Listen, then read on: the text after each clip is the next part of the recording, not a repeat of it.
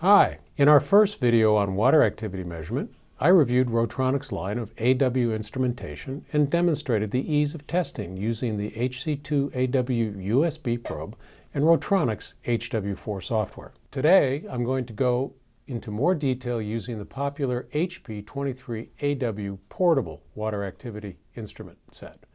This set consists of three main components: the HP23-AW handheld, the HC2AW measuring probe, and the stainless steel sample holder.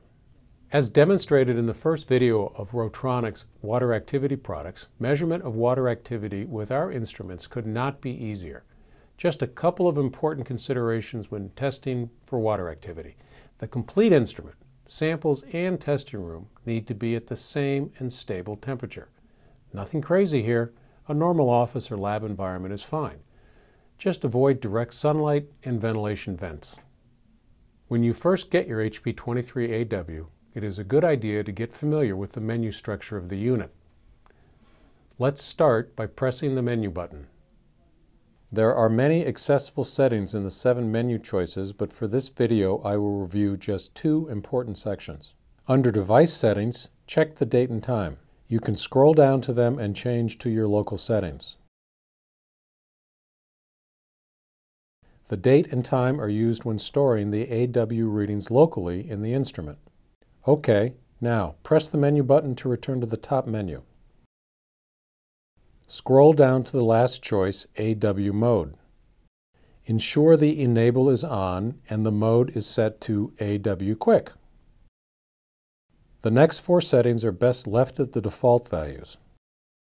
If you want the test results saved locally, make sure Save Result is set to On. Press Menu twice to return to the main display. Now, on to your first AW measurement. As you prepare your samples, consider which sample cup size is right for your test sample. Powders, liquids, and fine grains are perfect for the small sample cup, while larger and chunky samples fit well in the large cups. As you can see from the instrument setup, 2 probes can be connected to the HP23 at the same time.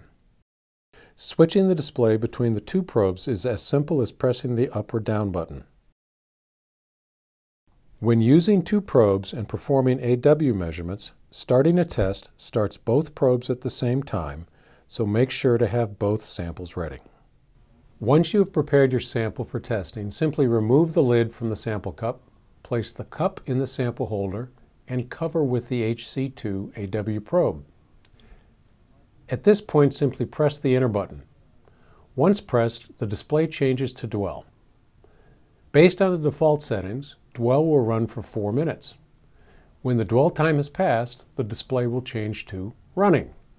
When the test is finished, there will be a 5-second tone from the unit indicating the end of the test,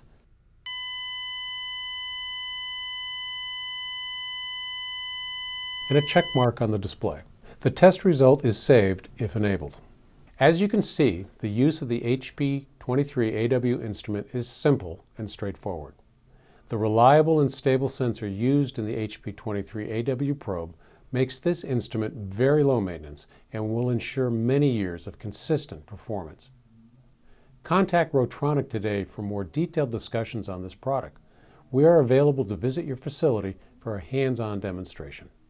Thank you.